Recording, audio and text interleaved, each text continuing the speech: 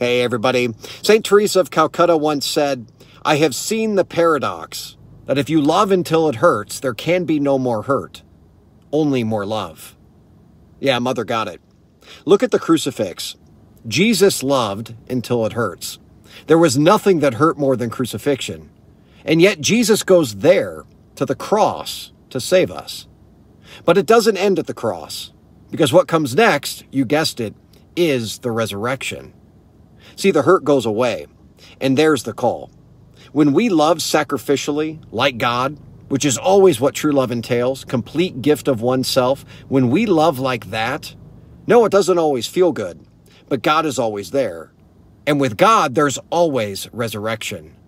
So today, let's ask God for the grace to love like that, in our marriages, in our families, at work, or just out and about, to love always with the gift of self, a selfless love.